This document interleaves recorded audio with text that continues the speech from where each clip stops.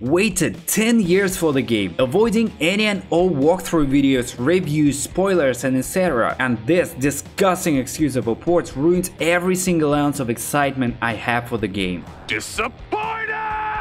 The Last of Us Part 1 was one of the most anticipated games for PC gamers, but it was delayed by a few weeks in February. Naughty Dog, the developer of the game, promised that the delay would allow them to ensure that the PC version of the game would be in the best possible shape and would meet the standards of both the players and themselves. However, things didn't go as planned, as the PC version of the game received a mostly negative rating on Steam due to various technical issues. Players complained of inconsistent frame rates, crashes, shuddering, long load times, and poor optimization. This was disappointing news for the fans who had been eagerly waiting for the game's PC debut. Naughty Dog soon released a statement on Twitter acknowledging the issues with the PC port of The Last of Us Part 1 and confirming that patches are in the works. They assured the players that they were working hard to address the technical issues and improve the game's performance. Sony, the publisher of the game, has released several PC ports over the past 2 years, including Horizon Zero Dawn, Days Gone, God of War, and Marvel's Spider-Man Remastered, with most of them launching in good condition. Fans hoped that Naughty Dog would be able to fix the issues with The Last of Us Part 1 and deliver a PC version that would meet their expectations, but unfortunately we're not living in a fairy tale. Nintendo has released a 10-minute gameplay video of The Legend of Zelda Tears of the Kingdom, showcasing new abilities, enemies, and features. The video highlights Link's new recall ability, which allows him to rewind time, as well as the new weapon fusing mechanic, where players can combine items to create new weapons and vehicles. The Ascent ability also lets Link climb surfaces easily. Additionally, the trailer confirms the release of The Legend of Zelda Tears of the Kingdom Switch OLED, which will launch on April 28th, ahead of the game's release on May 12th. Multiversus is shutting down its open beta for at least 6 months ahead of the game's full launch in early 2024. The game will be removed from digital stores on April 4, and servers will be shut down on June 25. However, if you have previously downloaded the game, you can still reinstall it for limited offline access. The reason for the temporary shutdown is that the developers want to focus on new characters, maps and modes, updated netcode, and more matchmaking improvements. Refunds will not be available as a result of the open beta closure. The game had previously won Best Fighting Game at the Game Awards last year, and it was reviewed by many outlets as if it were a proper release. Hey, if you enjoyed the video, smash the like button so it will be recommended to more people. Thanks! Relic has released Operation Sapphire Jackal, the first major update for Company of Heroes 3, which includes a challenger system that lets you earn merits by completing daily and weekly tasks. These merits can then be spent on a variety of in-game cosmetic upgrades, including unit skins that can be used in both single-player and multiplayer modes. In addition to the new challenger system, the update also includes over 1,300 bug fixes, changes, and improvements. While the update has been generally well received by the community, players are still hoping for replays and ranked multiplayer in a future update. Minecraft is set to get a Dungeons & Dragons DLC pack that will allow players to explore iconic locations within the Forgotten Realms and play as one of 4 classes: Paladin, Barbarian, Wizard, and Rogue. The DLC will include D&D mechanics such as rolling 20-sided dice and certain combat mechanics, as well as each class having default attacks and special skills that have cooldowns. The adventure can be played alone or with a co-op adventuring party and will include full voice acting and lots of lore references. The DLC is set to be released sometime this spring. Want to get more gaming news? Subscribe and see you tomorrow.